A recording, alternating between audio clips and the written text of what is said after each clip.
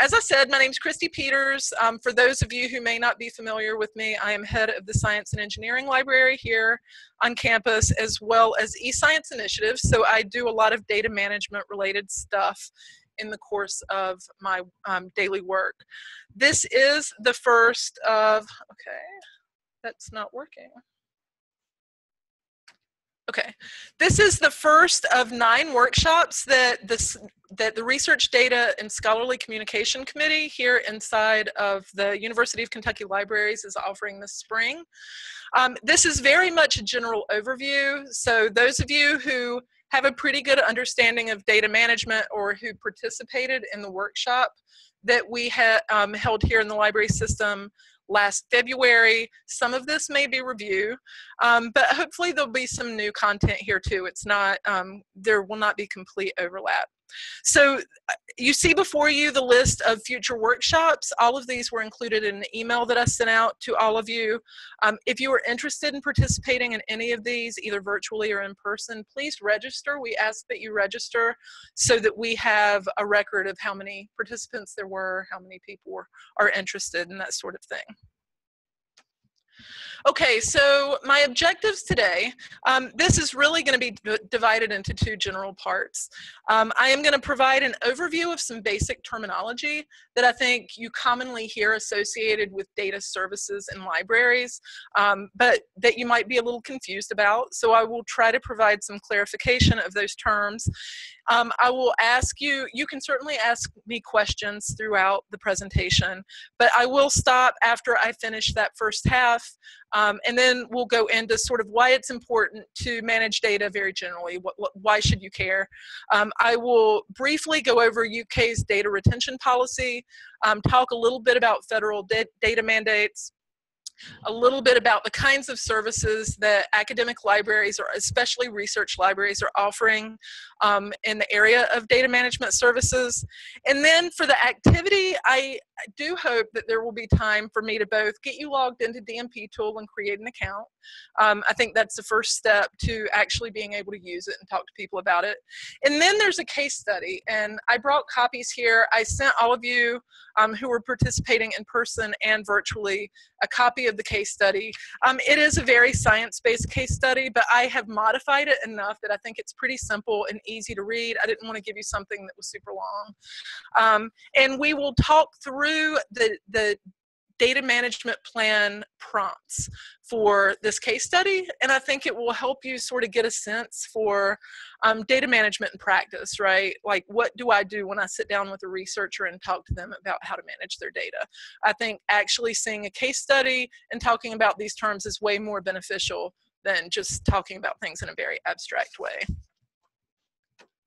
So again, if you have questions, please feel free to ask, either virtually or in person throughout the presentation.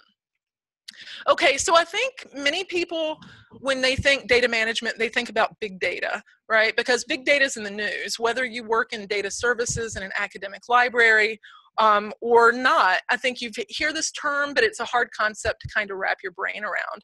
A lot of people assume that the researchers that we work with on campus, in my capacity with my data management responsibilities, I'm helping people with big data. That's not really the truth, and I'll explain why, but I thought I would sort of discuss big data in general to begin with. So here are a few examples of big data: social media, digital images with the metadata, OCR sort of embedded within those images, web server logs. These are all examples of big data, which tends to be characterized by a number of V words. For those of you, sorry, this is a glitchy computer, so it should never blink out for long. But the 3 V words that I think rise to the top of the list most often are volume, velocity, and variety. So with big data, we're talking about tremendous volume of data, a petabyte or more. Just to give you some context, a petabyte of data is 1,000,000 gigabytes. So the flash drive that I brought my presentation into the classroom on is an 8 gigabyte hard drive, or 8 gigabyte flash drive. It would take 125,000 of those 8 gigabyte flash drives full of information to comprise a single petabyte. So that's sort of the scale of data we're talking about when we're talking about big data. And with social media, especially, that's a great example. We're talking about petabytes of data that are being generated every minute of every day, being transmitted very rapidly, which gets to velocity.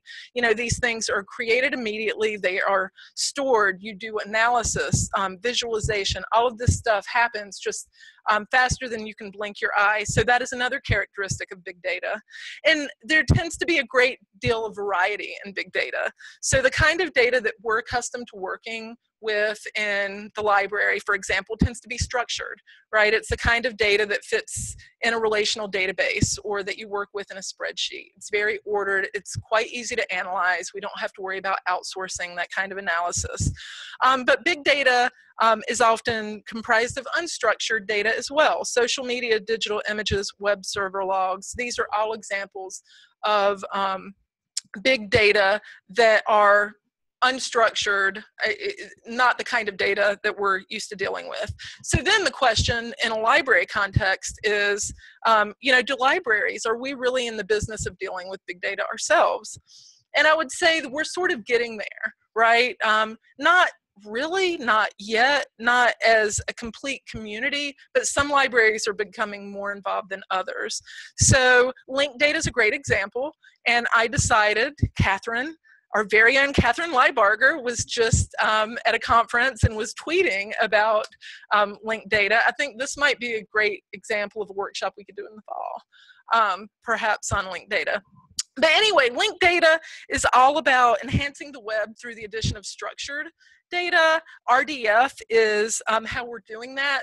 RDF stands for Resource Description Framework. In terms of the benefit for the libraries, it's all about exposing the metadata for our records to the community, right? So they can find our materials when they do web searches. They don't have to know to look at the website for the University of Kentucky Libraries, right? They can find this information very easily. If they're doing research in Africa, right, and they do a query and it matches something in our collection, they would find that, and that would be very beneficial for them, and it would be very beneficial for us as well. The Library of Congress has been working to provide RDF presentations of its authorities and vocabularies to help libraries in this regard. Some libraries are further along than others. It's not a priority all the time for libraries. We have so many other things to do, but it is something that the libraries are beginning to work on. HathiTrust and Chronicling America are examples of big data level, in my mind, projects that libraries are undertaking in collaboration with other institutions. So HathiTrust is a collaboration between academic and research institutions. They have over the years digitized millions, over 11 million, I know it could be way more than that now, books, right? So you're talking about big data in terms of it being more unstructured than the data we typically work with. It's certainly very large in volume. In terms of velocity, I would say the velocity really gets at the solution for researchers and how you deal with HathiTrust and even Chronicling America material. So HathiTrust developed, it was a grant-funded project, something called the data capsule, right? So using the data capsule, researchers can, if they want to do computational data mining of HathiTrust materials, all they have to do is plug in an algorithm into this platform, right? The algorithm goes into the HathiTrust system, it crunches the numbers, it spits back out the result, but the researcher never actually interacts with any individual item, so they get around copyright restrictions, right? So that's a problem. It's incredibly difficult to get copyright permissions for even 1 or 2 books. Sometimes you certainly, if you wanted to do data mining of 5 million items in the HathiTrust repository, you would never be able to get copyright permissions for all of those, but you don't have to using this system. So this is what I consider a big data solution for you know, a library sort of led big data project. Chronicling America, many of the people here in the library are probably more familiar with even than I am. This is a website associated with the National Digital Newspaper Program. It's a partnership between the National Endowment for the Humanities and the Library of Congress. to develop an internet-based database of US newspapers. So I know there are over 5 million pages in this system, perhaps even more than that now. And researchers use this database in a very similar way. They can go in and do data mining and different kinds of projects on that content. So these are by no means in all libraries projects of this magnitude, but I do believe that libraries are sort of starting to get into the big data business. So research data is defined many ways, but one definition is the recorded factual material commonly accepted in the research community as necessary to validate research findings. So this is going to vary greatly by discipline, right? The research data for a historian is going to be very different from the research data for a civil engineer, right? So this is an area, it doesn't tend to be big data. While there are certainly researchers on any research university campus who do projects that have big data associated with them, in my experience, the researchers who need the most help with data management deal with much smaller scale of data. It tends to be much more structured, much more easy to manipulate, but they just don't really know how to go about managing their data properly. So this is an area, though, where I feel like academic liaisons really have an important role to play. While I, as a librarian who provide data management services, I feel confident I could sit down with a researcher in any discipline, regardless of my knowledge of that domain, specific information, and help them with data management problems, because I think understanding of data management and how it works and the kinds of issues that people have to deal with is honestly more important than how well you know the content knowledge in that discipline. But there are things that are very specific within disciplines. For example, when we gave our data management workshop last February, I learned, even though I have a degree in the life sciences, that metadata in the life sciences is called annotation. I had no idea, right? If I had been working with a faculty member talking about data management and they mentioned annotation, it would have meant a very different thing to me. I think we would eventually get to what they were talking about, but this is an area where I feel like academic liaisons, even if you don't plan on ever being the point person for all things data management in your field, I think you would serve as a really important mediator between the researcher and the person providing the data management services by having sort of that domain-specific, discipline-specific data information at hand. So most data management services and academic libraries are very much a collaboration between whoever in the library provides data management services and academic liaison. So it's very rarely one person who does it all for everybody. So that said, that was research data very generally. There are different kinds of research data. So observational data, this could be sensor readings, it could be survey results. Librarians, we love surveys, right? Experimental data is going to be much more prevalent in the sciences and engineering, maybe in medical fields. Simulation data, I think people across disciplines create models for forecasting and things of that nature. Derived or compiled data. This is data mining. The HathiTrust example is an example of a way that you would go in and do a data mining kind of project. Any given project could include all of these different types of research data, but it's important to understand the distinction because the way that you manage data really depends on the type of data you're trying to manage. So if you're sitting down with a researcher and you're talking to them about their research data management needs, it's important to understand that there are different kinds of data to ask them. Typically what people in library systems do when they sit down with a researcher is very much like a reference interview, right? You're asking different questions perhaps, but you're trying to get at the specifics of the research that they're working on, the issues that they have, because often, just like with a regular reference interview, the people who you're helping don't necessarily know what they don't know. They don't really always understand what they need, but they know they need something. So it's all about sort of going in and asking them enough questions to sort of tease out that information. So data management very generally relates to the actions that contribute to effective storage, preservation, and reuse of data and documentation throughout the research life cycle. So it's everything from conceptualization and creation of a data management plan to sharing your data once you're done with the project.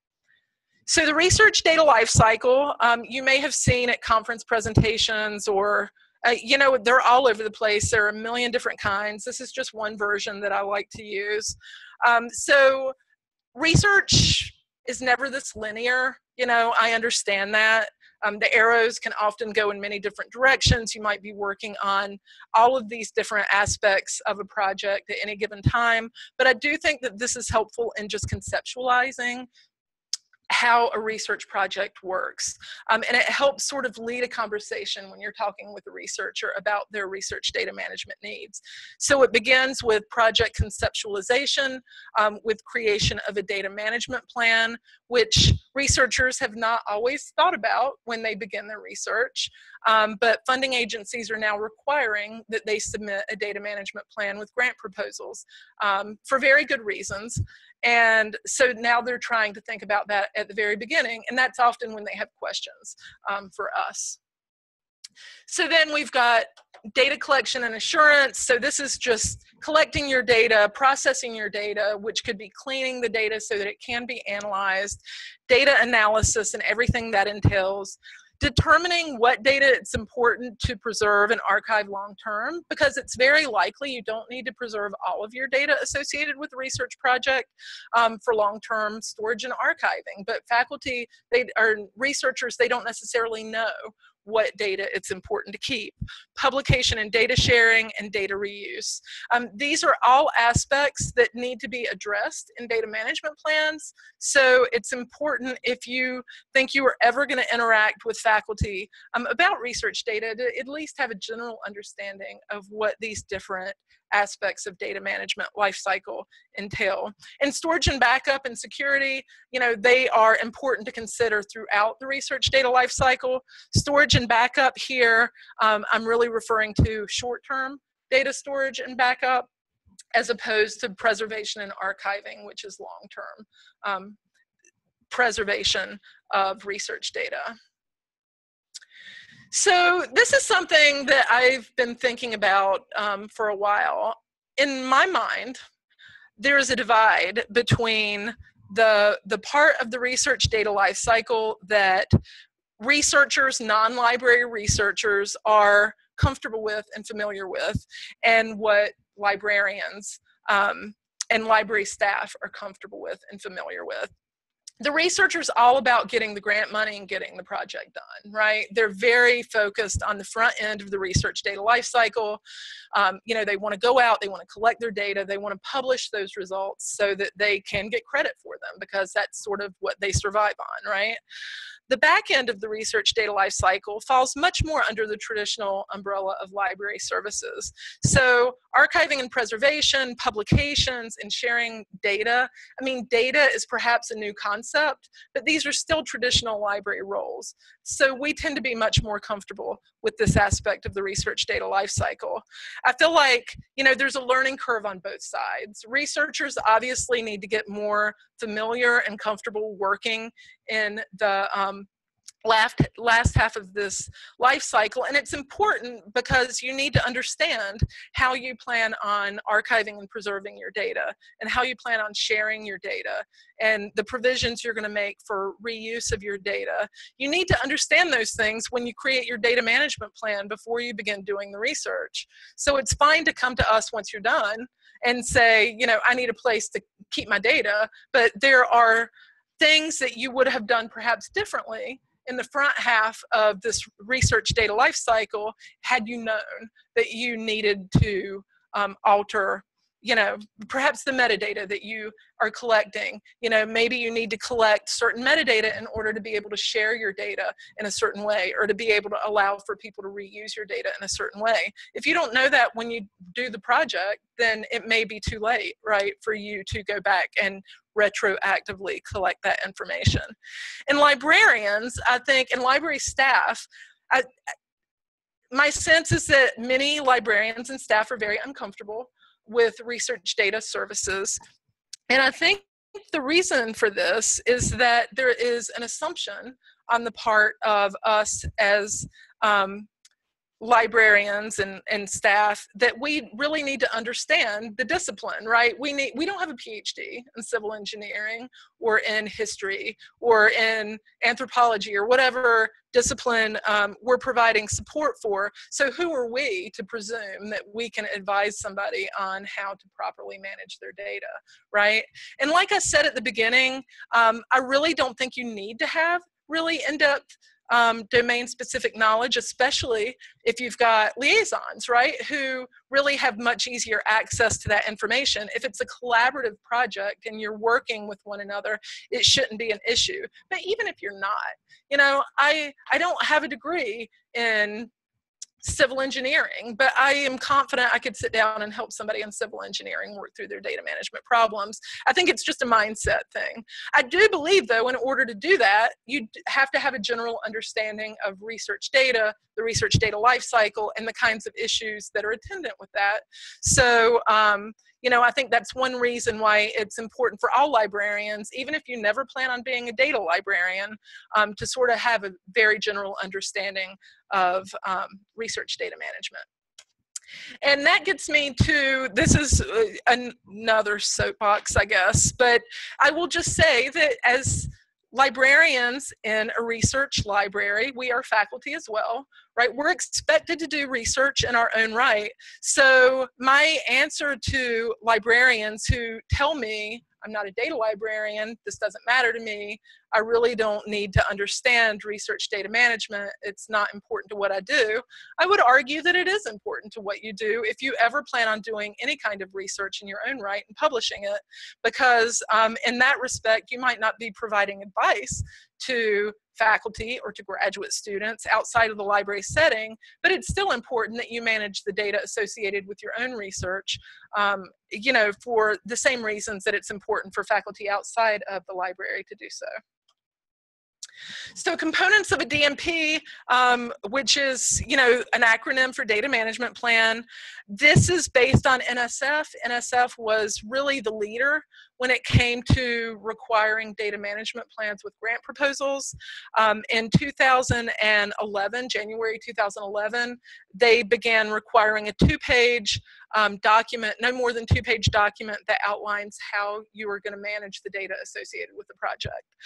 So it includes types of data, metadata standards, data sharing access, reuse, archiving. As you can see, these really do sort of align with the research data lifecycle that I talked about a little bit to begin with.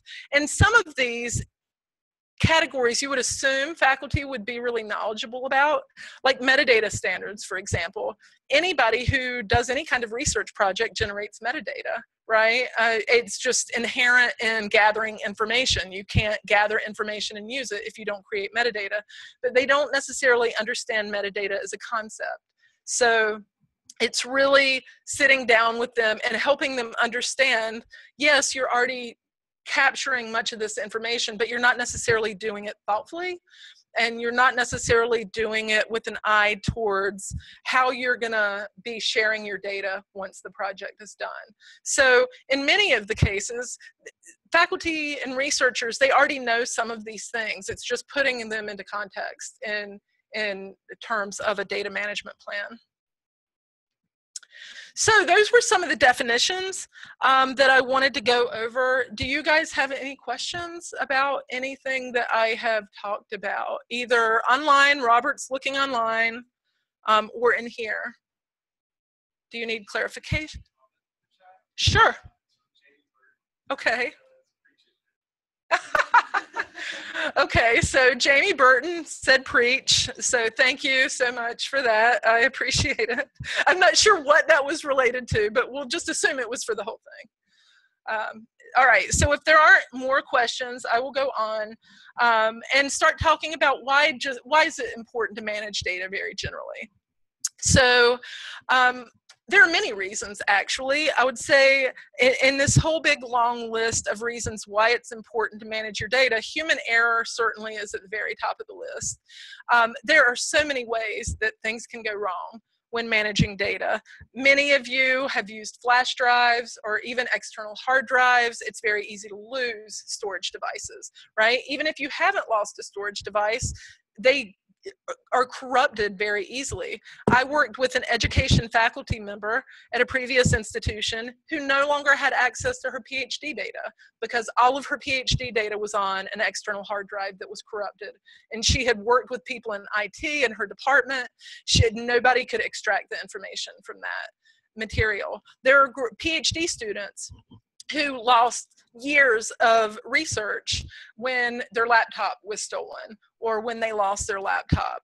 And who's going to be able to redo that? That could effectively end your career, right? As a graduate student, at least, because you're not going to get the funding. You're not going to have the time to go back and rerun those experiments. So there are just so many ways that things can go wrong that are operator error and even not operator. Format obsolescence, right? Formats, data formats, storage media, they're changing all the time. So you may not be able to go back and read that information. Natural disasters. There are many instances of people who have lost data because of natural disasters, be it on a small scale or on a large scale where entire servers, were destroyed. So, there's a big long list. It could go on and on. It's just very important if you do not want to lose your data forever for whatever reason. It's really important to manage it properly, to store it properly, to back it up properly. These are all considerations that you have to think about all the time. So a few other issues when I'm working with graduate students and when I'm working with faculty and talking to them about data management that I emphasize include retractions, right? Journal article retractions are on the rise. So people are increasingly questioning the results of studies.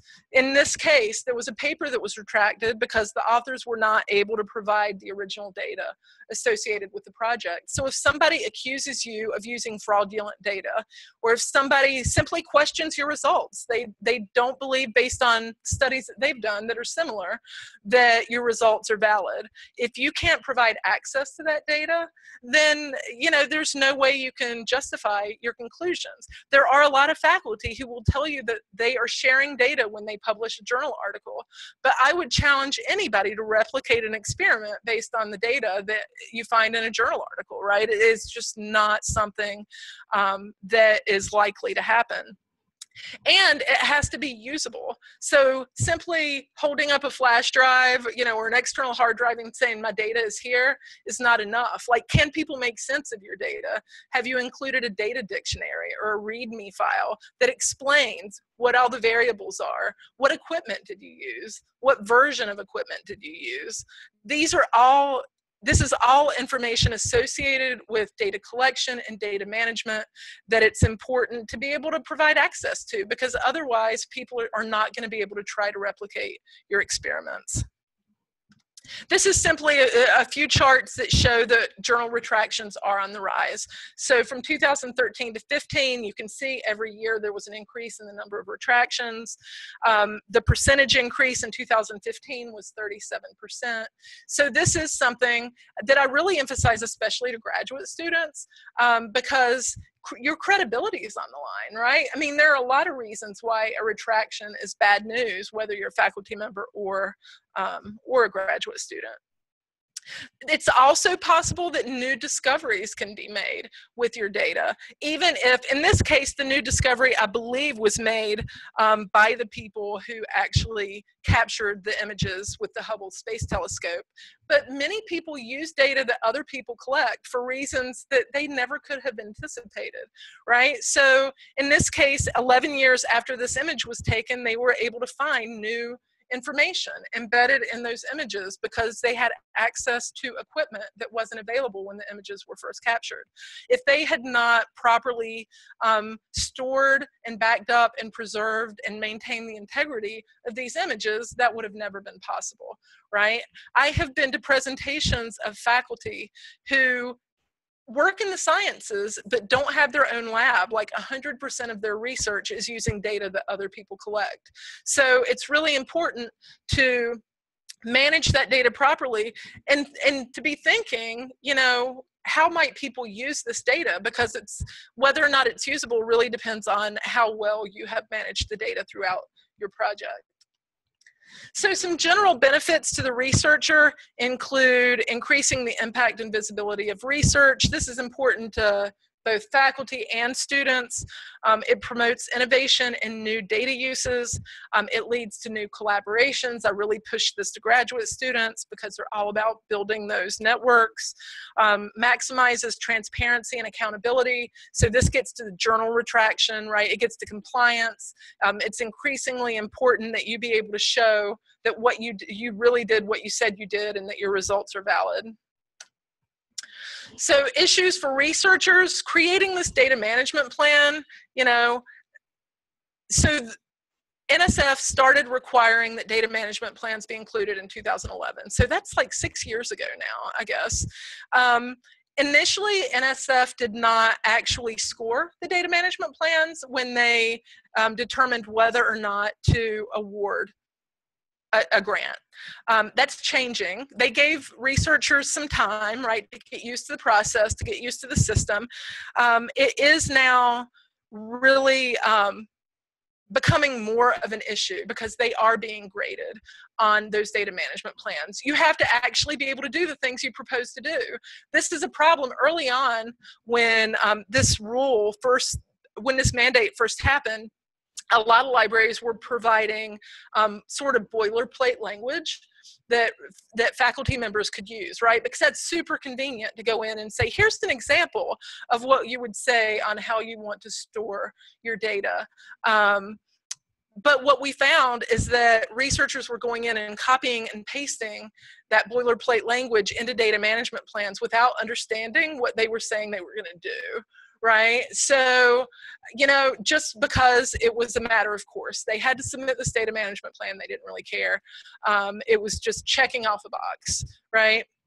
So it's really important now, you know, researchers are getting these reviews back saying, you know, this is not possible. You have got to be able to propose something that is a viable solution for managing your data. Managing data workflow, there are librarians, we aren't doing this here, but there are libraries that actually embed librarians into research groups, and they really provide a lot of guidance on the entire data management process, right? That's an investment, that's a resource issue, but there are libraries who are doing that. Using data management best practices, primarily I do teach this to graduate students, and in my experience, graduate students really understand the need. They are in a lab setting oftentimes, where they are given, you know, maybe responsibility over one aspect of a project. And maybe they're told how to manage the data associated with that one aspect of a project. But, you know, they are expected when they leave to go off and become faculty and researchers in their own right and manage the data associated with entire projects. And they are not, in most cases, given the instruction on how to do that, right? Which is why we have so many bad data management practices. It's pervasive across disciplines. So this is an issue. They recognize it's an issue, but they don't know. Researchers and faculty are notorious, not just for data management, of assuming that graduate students know more than they do. Right? So it's not just a matter of educating the graduate students on best practices, it's educating the faculty and the researchers that their graduate students need this instruction. That is one major area of outreach, I think, for people in data management services. Creating consistent metadata, as I said earlier, faculty don't really understand. Not all of them. I've talked to some faculty that really had a tight understanding of metadata, but many of them don't really understand metadata as a concept in terms of data management, how to plan for it at the beginning of a project. So there are many libraries that have metadata librarians, which is traditionally a back of the house kind of service, who are now becoming much more front-facing, right? They are providing metadata services as a public service, as a part of a comprehensive suite of research data management services. So that's becoming much more common. Sharing and getting credit for their work, just telling them how they can do this and why it's important. Documenting compliance, which is increasingly important, both institutionally, through funding agencies, that sort of thing. So very briefly, the University of Kentucky, not every institution has a data retention policy, so we should be very glad that we do. It tends to be very vague, as most of them tend to be. It is currently under review, so I am chairing a university-wide group that was tasked by the Office of the Vice President for Research at reviewing the data retention policy and making recommendations.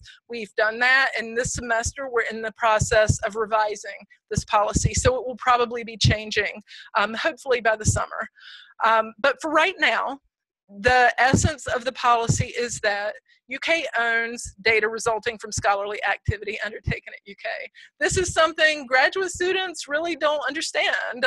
A lot of graduate students assume if I do the research, this data belongs to me, right? And that is not in fact the case, and it matters because it's important, especially for their faculty advisors, that they maintain that data once students leave.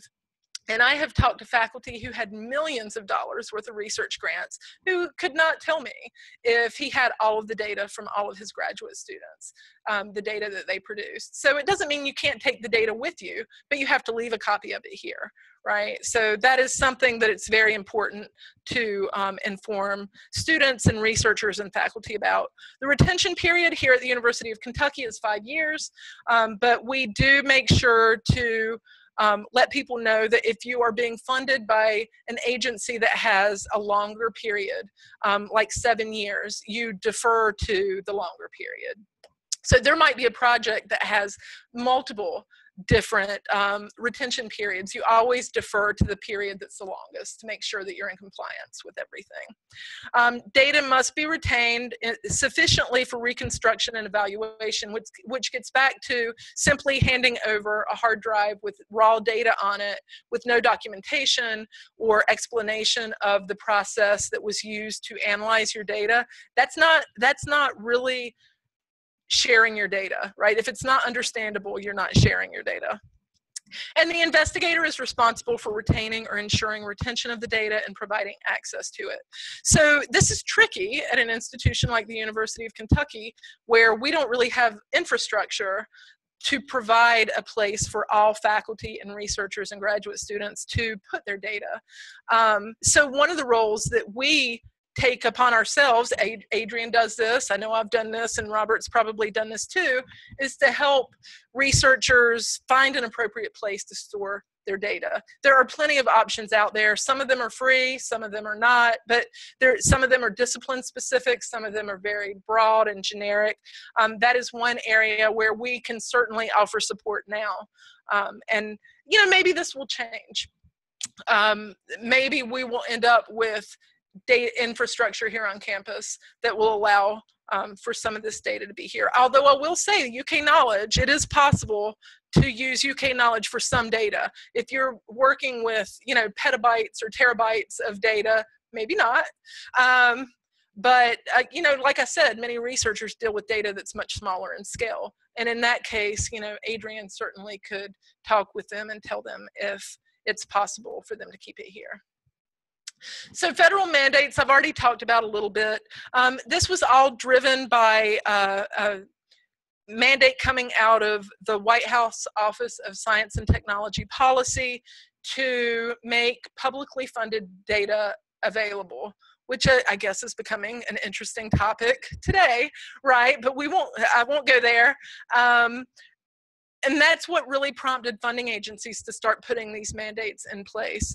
So NSF, as I said, it was an early adopter, 2011. That's when it really started. Since then, as far as I know, all federal funding agencies now require a data management plan of some sort. The requirements are different, which is why DMP tool, which I'm going to show you in just a few minutes, is very helpful because it takes the onus off of you of knowing what all the specific requirements are for all the data management plans, because it provides sort of a template for all the prompts that all of these different funding agencies ask you to answer these questions. So well-managed, publicly accessible data is important. It enables scrutiny of research findings for your own edification, for transparency, for compliance, for protecting yourself, right, which is important as well. It encourages the validation of research methods. It reduces the cost of duplicating data collection, and it just saves you time, so you don't have to go back and try to frantically gather information you maybe didn't gather to begin with. It provides resources for education and training. You know, there are just many reasons that I haven't even gone over for why data management is important, but those are a few. So in terms of data services and academic libraries, I think this is my last slide before we start doing stuff. I tend to think of them as falling into 4 general categories.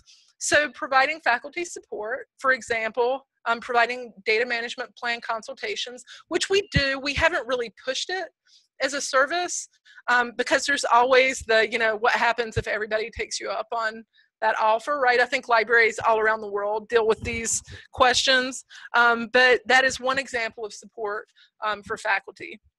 Educating graduate students, I think, is really an important role for all academic libraries because they really do not get that data management training in their curricula. There are some differences, like UPenn, I think Penn requires PhD students in chemistry to take a chemical information course that goes over data management best practices, right? But it's very ad hoc, it's very sporadic. It just depends on a particular department or in a particular college, in a particular institution, understanding the importance. It's certainly not pervasive. Developing human infrastructure, which is kind of what this is, right?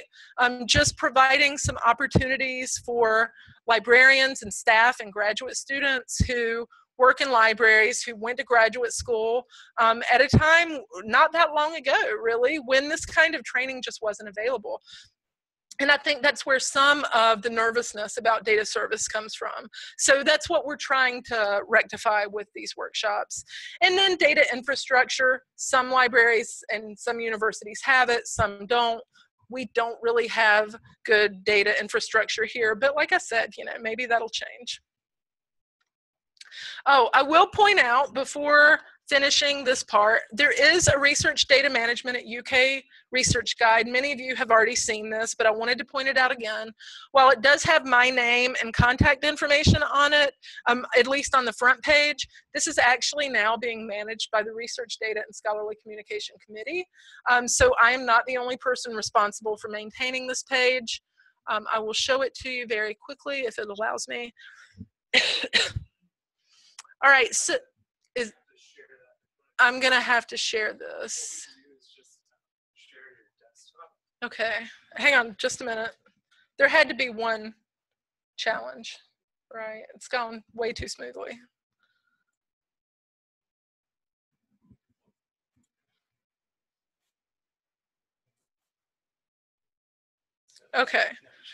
Okay, so this research guide has just some, it's not overwhelming in terms of the amount of information, but I do think it has information that will help. It's got some getting started information. It does have a link to DMP tool, which we're going to go into in just a minute. But if you're working with faculty or students, you don't have to remember the URL, right? You can just go to this research guide and the link is right there. I've also got a page with data management support information, not just for us. So this has all of our information, mine, Adrian's, Robert's, Carla, who is our copyright expert and can provide a lot of expertise in this area in the social sciences. But I've got information on the Office of the Vice President for Research. I've got information on IRB training. Some graduate students actually suggested that I put that there in engineering. So if you ever have ideas about content that we could put on this guide to make it more useful, please let us know. Anybody on the committee can bring it to the table. UKIT, I'm gonna have to change this. It's UKIT now, right? Not UCAT. So some really general grant requirement information, some basic information on data types and metadata. There are a million different metadata standards, but here are some of the more common ones. if you're working with people and you just can't think of where to start. Data repositories, a few links that will help you look for different data repositories in various disciplines, and then some general information on data sharing and reuse. So that's just for your use. You know, it's handy if you're at the reference desk perhaps and somebody comes up and they have a question, or even if you have a faculty member and you don't deal with data management on a daily basis, this will maybe refresh your memory. Okay. So now, are there any questions before we get into DMP tool? Robert? Nothing. Okay. Everything's perfectly clear. Okay, so DMP tool. For those of you both here and at home, please log into DMP tool. The URL is here on the screen. It's a pretty short URL, or you can even go to that research guide if you're already there and click on the link.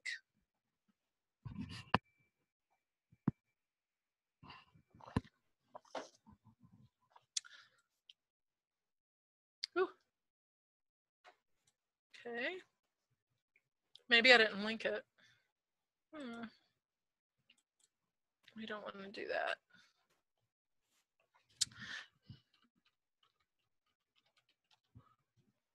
Okay, so once you get to DMP tool, you want to click on Getting Started. When I log in, my dashboard's going to look a little different than yours, but go ahead and click on Getting Started. Choose your institution. So we are an institutional member. So scroll down to the University of Kentucky, and it will ask you to log in with your Link Blue information, so you don't have to learn another username and password. Okay, once you get here, I don't think you're going to have quite as many options across the top, but what it's really important for you to know, both for yourself and for any faculty or graduate students who have a Link Blue account, can use DMP tool, and you can create new DMPs. And I'm going to work you through this process, and we're going to talk about this case study. Because time is an issue, I'm not going to ask that you actually create a data management plan, which is what I would do if I had the time. But this will at least show you how to go through the process. So if you click on Create a New DMP, it will give you the opportunity to select a template. And like I said, there are many different funding agencies, right? Not just federal funding agencies, but private agencies, foundations who provide grants. It would be impossible for any one person to sort of keep up with what the data management requirements are. The nice thing about DMP tool is the people who manage it on the back end keep all of these policies updated. So NSF, it's actually changed a little. I found I had to change some of the documentation in one of the handouts because it's changed a little. So if you go down and click on National Science Foundation, you will see that there is a link for all of the different directorates. So NSF has 12 different directorates that are specific to the area where you do research. So if you just go down to generic, click on NSF generic. It's not gonna, yeah. Okay, so then you'll see it gives you the opportunity. You put in the title of your project, you can put in your solicitation number, the proposal deadline. You can make it public so other people can see it, or you can keep it private. You can create a practice one. You can share a data management plan with others. So that's very useful because many projects are collaborative. So you could both go in and work on a data management plan separately. It's kind of like Google Drive, right? So you create that. I'm going to say I'm going to keep it private. Click on Save or Next, and then it walks you through the 5 different components of a data management plan that the National Science Foundation requires. So if you go in, you can see, so we worked on this in our workshop last year, and we found some people found it a little more challenging to get in and use the system than we anticipated. You can blow this text up into full so you can see it, but this is what I gave you in a handout. So if those of you have the handout. Catherine, do you have the handouts? Could you bring me? What I did on the, let me see what I titled this handout. Thank you so much. So NSF Data Management Plan DMP prompts. All this is I copied and pasted the text from these 5 categories in DMP tool onto paper so that you had it more easily accessible, because it is a little cumbersome to get in and actually see them online. But these prompts give you really specific details about the kind of information that NSF is looking for when you write your data management plan. So this is very helpful when you're providing guidance to people, because a lot of people, I think we're going to probably be marketing DMP tool more than we have in the past, but if they've got questions, this is helpful for you as well, right? And it's helpful for you. You can use this personally in your own research, even if you don't ever share it with students or faculty. So you type in your response, right? You would go to next, you would work through all of the different prompts, and then preview DMP. Basically, it's just gonna crunch it all together into a document with different paragraphs. You might have to do some modification of this. You might want to tweak it with formatting and that kind of thing. But still, it's very helpful to have a place where you can do this. And what's nice is you go up to your dashboard and you can collect all of the data management plans that you have generated over the course of your career, right? Which is very helpful, because sometimes maybe you can reuse a data management plan with just minor modifications. You don't necessarily have to recreate the wheel. And you can, I will point out before we go out of here, that you can click on the public DMPs option if you want to look at a few DMPs and see what they look like in different disciplines. The one downside, I think it would be incredibly beneficial for us as librarians and for faculty and graduate students if we had a database of awarded grants, so that we could see data management plans that are solid and that were approved. The problem is nobody can really make somebody share that information with you. Not even the Office of the Vice President for Research can force somebody to share that information. So these are plans that people have created, but we have no way of knowing if they were awarded the grant unless they put that information in there.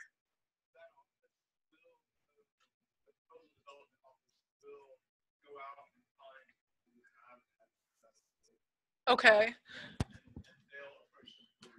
All right, so Robert said that the Proposal Development Office here on campus, if you go and you want to see an example of a data management plan, perhaps in your field, they will go out and solicit data management plans of people so that you have an example during the workshop. Okay, so that's very good to know. And the, I don't know if is it the Proposal Development Office or the Office of the Vice President for Research more generally that has the library with links to different resources on campus. I'll send out, maybe I'll try to find some of this information and send out a follow-up to this session with that information. So anyway, that's because we don't have a whole lot of time to actually work within the system. I did want to get you in there. Were you all able to successfully, can everybody raise their hand online if you create, not in here, raise your hand online if you were able to successfully get into DMP. Everybody's good? Okay. Getting a lot, oh, I can see them, look. Okay, so that's really it for the online presentation. What I want to do now is with these 2 handouts that I gave you, what time is it? How much time do we have? And this is until 3:30, right? Okay, so that's perfect. All right, so I'm going to give you a minute. I don't know, I didn't ask you to read this because typically in my experience, nobody does it anyway. So it is relatively brief. So I'm going to give you like 5 minutes to read this rat heart case study. I apologize for the content. Some of you might find it a little disturbing, but it is quite brief and easy to read. So I'll give you a few minutes to do that. Okay, the recording is being paused. Is beginning again. Okay. So what I want you to do, based on this case study, And it's fine to talk through this, right? There are problems with this case study. This case study was actually, is a part of the NECDEMIC material that you can find online. So NECDEMIC stands for the New England Collaborative Data Management Curriculum. All right, so you can find it just NEC DMC online. It was a part of an NIH grant-funded project. There is a tremendous amount of information online through NECDEMIC. It can be a little overwhelming, and they do have some research cases like this, but I greatly modified this case study. I didn't think, it was very much stream of consciousness. It was actually obtained from an actual researcher, and they didn't edit it at all, and I just didn't feel like you could really do anything with it in a class setting. So this is greatly abbreviated for ease of use. So what I'll ask you, so look at your data management plan prompts. The first question is types of data produced. So tell me, what kinds of data do you notice that you would have to worry about managing in this particular scenario?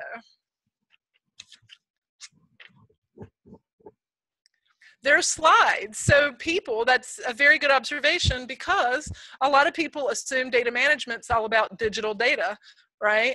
But management of actual physical materials is an issue too. It's fine if you've got all of your electronic data saved, but if you can't go back and access the slides that were important for your research, then maybe it doesn't all matter.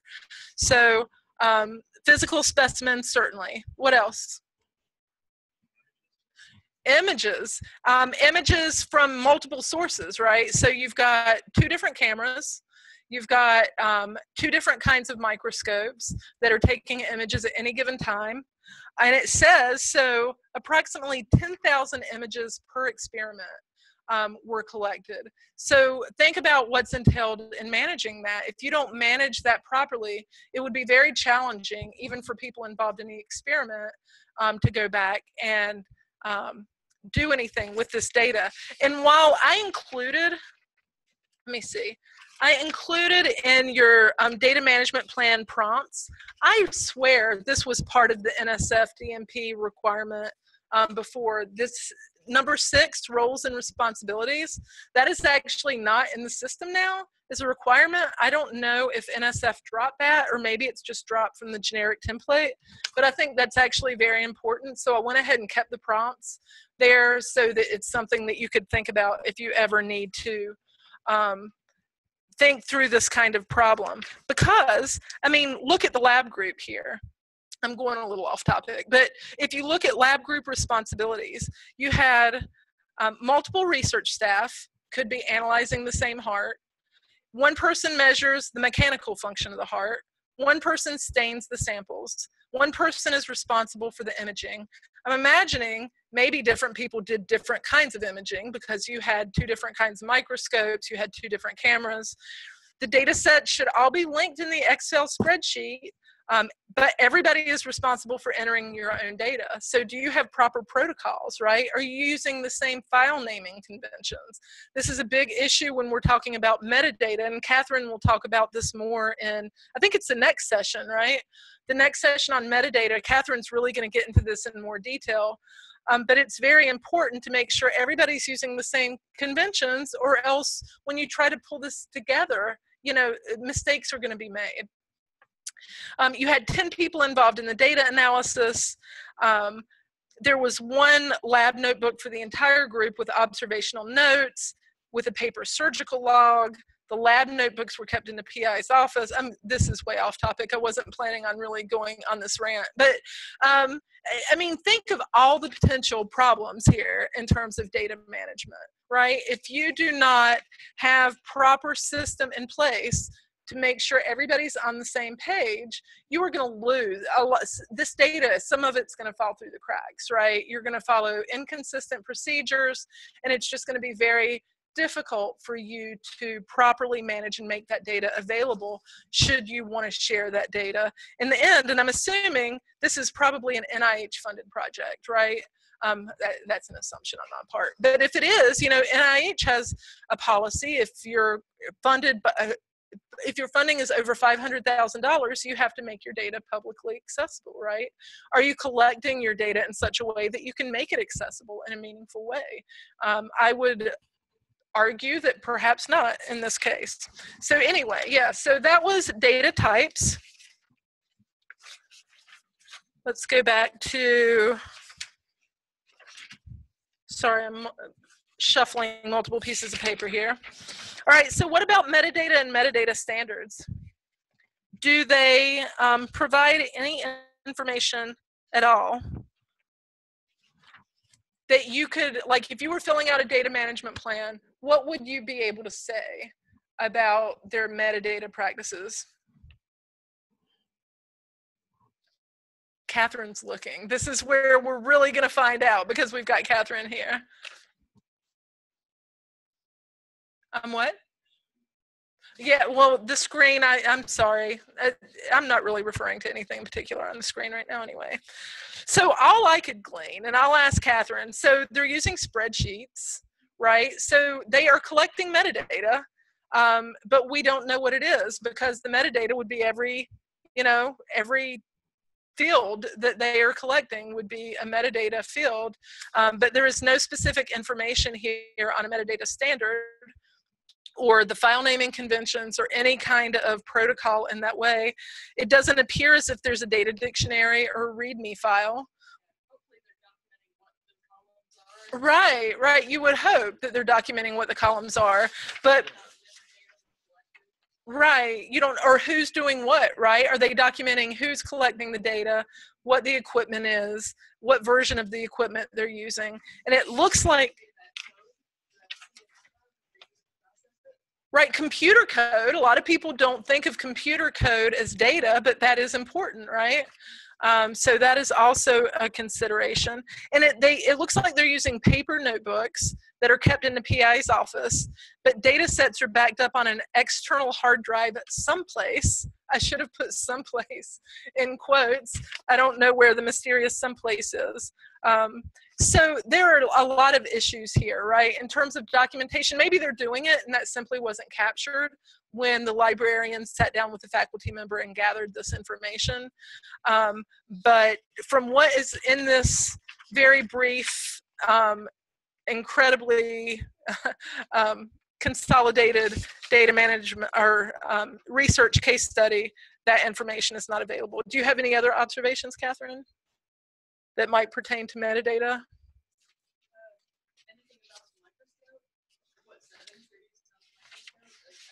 Right. All of the information associated with instrumentation that people are using is very important. Right.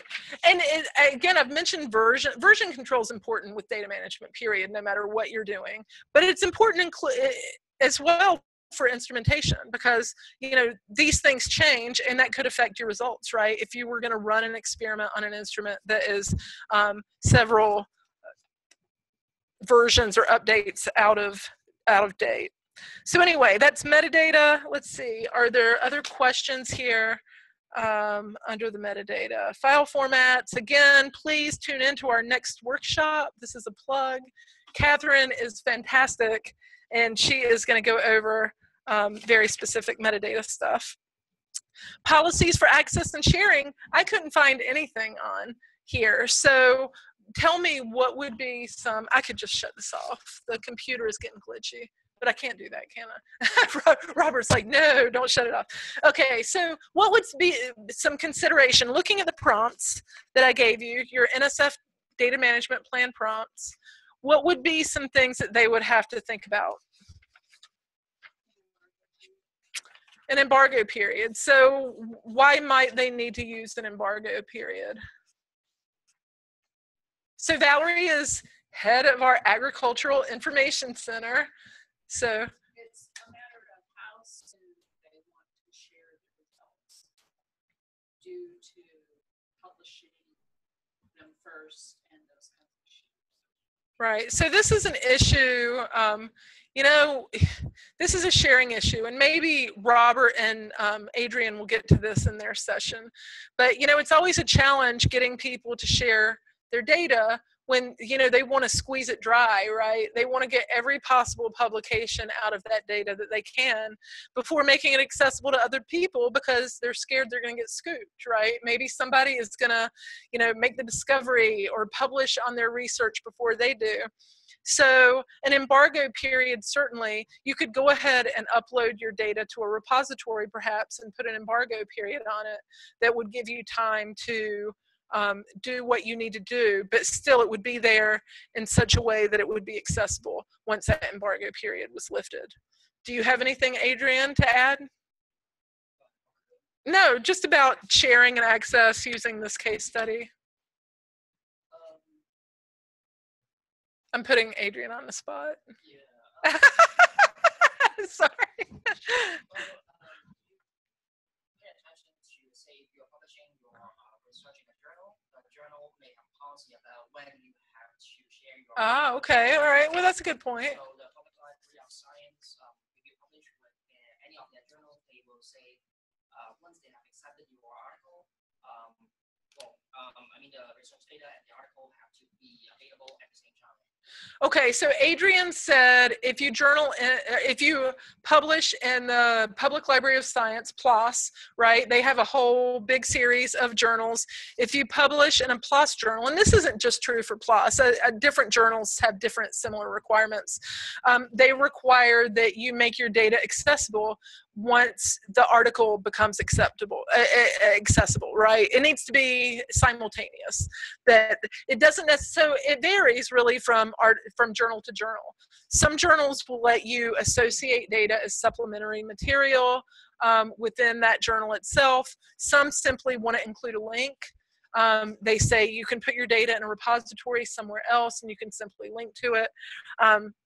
Maybe they don't require that you, maybe they just say that you have to share it. There could be people with very general requirements. So these are all considerations. If a researcher knows that they want to publish in a certain journal and that journal specifies that you have to share your data, that's good to know right before you start your project so that you can determine, I mean, maybe a journal or maybe a repository that you want to use requires that your data be in an accessible format, right? Not proprietary. But maybe your data was collected on instrumentation that was proprietary, and maybe your data has to be converted so that it is accessible to people. It would be great to know that before you start data collection, right? Because you can work that process into your workflow. If you find out right when you're getting ready to upload your data to a repository that you have to go back and you have to do all of this conversion, that could be time prohibitive, it could be cost prohibitive, there could be a lot of problems associated with that. So this is a reason why it's really important that you think about access and sharing before you even start. And this is something, you know, this is falling into the area outside of what researchers typically think about, in my experience at least, when they begin a project. They're not thinking about what they're going to do once they're done, right? Okay, so that was, let's see, that was policies for access and sharing. We've got policies for reuse and distribution. Really, none of these were addressed. And I think this gets to what I just said. When they were talking, when the librarians at the University of Massachusetts Amherst is where this came from, when they were sitting down with the researcher, they simply asked the researcher to talk about their project. And so it basically ended with data collection and analysis, right? This is exactly what I was talking about. Let me see if I can actually get back to it. This is what I was talking about here, right? As far as the researcher is concerned, once you get past data analysis and you write your article and you publish it, you're done, right? They're not thinking ahead to the data sharing and reuse. So let's look at those prompts really quickly. So restrictions, okay, do you think there would be any kind of restrictions on the data associated with this research? So they're doing experimentation on they're doing animal research, right? So that does have a lot of requirements up front in terms of getting permission to do that, but it's not human subject data. When you're dealing with human subject data, often there are a lot of requirements. You know, you have to make sure that it's not identifiable, the information, when you share it, and things of that nature. There are a lot of requirements. In this case, I'm not sure. I mean, they're doing, you know, animal research. I'm not sure if there would be any restrictions in that case. But you do have to think. So I have worked with people, researchers in different fields, who say, sure, you know, I'll share my data, but it's not in a repository. You know, it's sitting in a desk drawer on a hard drive or in a filing cabinet. So, you know, if you make the hurdles so great that people can't really access your data, are you really sharing your data? You know, I would argue no. I mean, it sort of gets to the whole metadata thing as well. If you've got to look at a journal article, perhaps, right? It's not published somewhere. You've got to figure out who the authors were. Maybe only one of the authors has the data. Right? So you've got to contact somebody. You're assuming they're going to respond because they can say that they're willing to share, but if they don't respond to your email or to your phone calls, then you have no way of getting that from them, right? And then you're basing the assumption that the shared data will actually make sense to you because they created a README file or data documentation that would allow you to use the data. So it's fine to say that you're sharing data, but there are many parts to access that you have to consider beyond just, you know, theoretical agreement. It's much easier, it's always better to recommend that they find some kind of repository, because then it's just out of, you don't have to worry about it. You know, it's out there. You can just, if people do contact you, you can just point them to the link to the repository, and it's all handled. All right, so that was reuse and distribution, archiving and preservation. Again, I would just say, but it's 3:17. You know, the consultation that needs to happen in terms of archiving and preservation, in my opinion, is largely based on understanding what you need to preserve long term. So I have worked with chemistry faculty who swore up and down that raw data, nobody would understand my raw data, right? Only I can understand my raw data. It would be way too complicated and convoluted. I mean, he swore up and down there was absolutely no benefit in preserving or storing or making accessible the raw data associated with the project.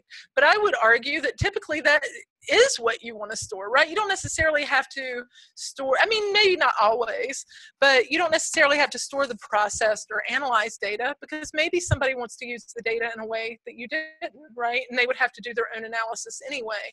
But in order to do that, they would need the raw data associated with the project in order to do that kind of analysis. But maybe there are some different parts of the data that were collected or processed or analyzed over the course of a project that are very important to preserve for whatever reason.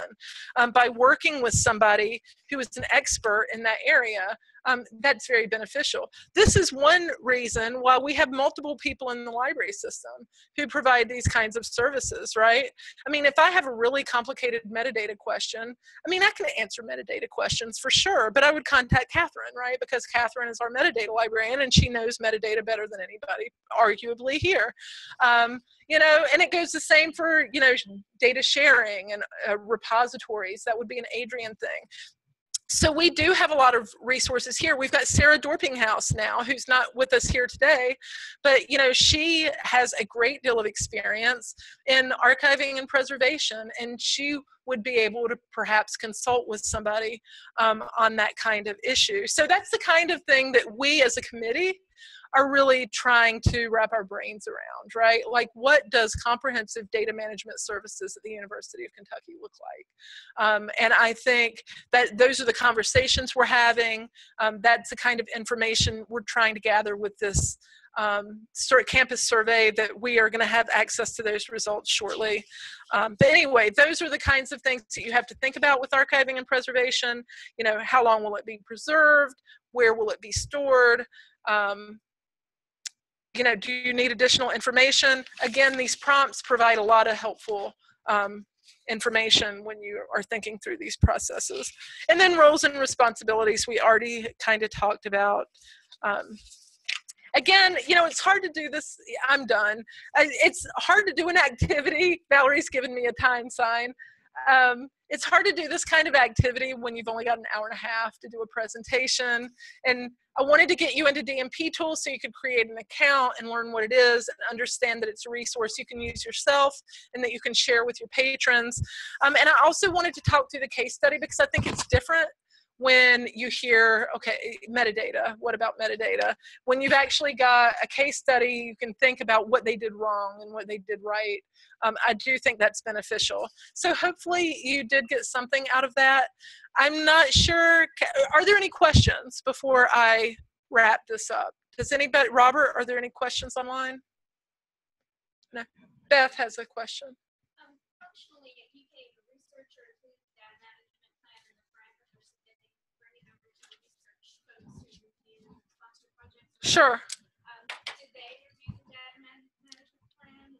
So I've actually had Kathy Gretsch, who is director of the PDO, I believe. She has come and spoken with us multiple times. She has actually referred people to me.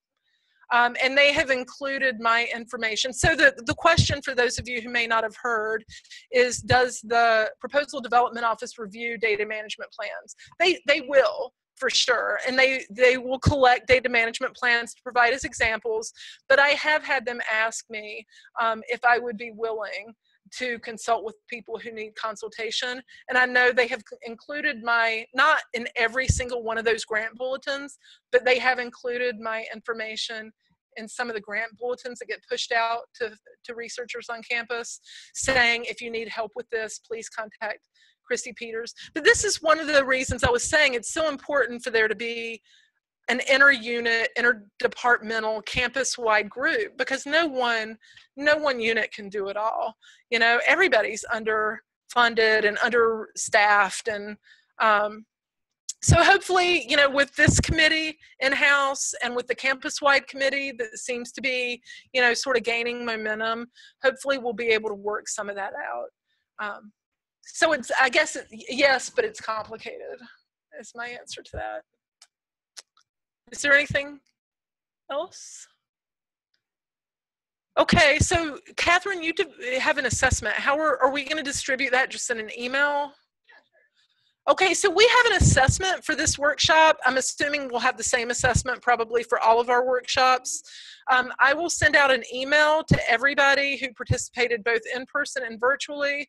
Please be honest. You know, this is the first time we've done this whole live streaming thing. Let us know if there are ideas you have for additional future workshops. Please let us know that as well. Like linked data, I think would be great. I'm sure there are other ideas for workshops that would be helpful, and we would appreciate your feedback. But thank you for coming, for participating. We appreciate it. Yay.